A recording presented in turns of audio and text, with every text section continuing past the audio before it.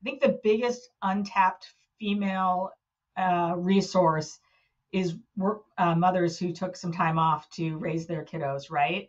That Mm. is something that has not been appreciated. I didn't do that because we wouldn't have all survived. I'm not built for that. It takes a special sort of woman to stay home with the kids, and a special sort of man, right? Like I get that men do that too, but that is a management job.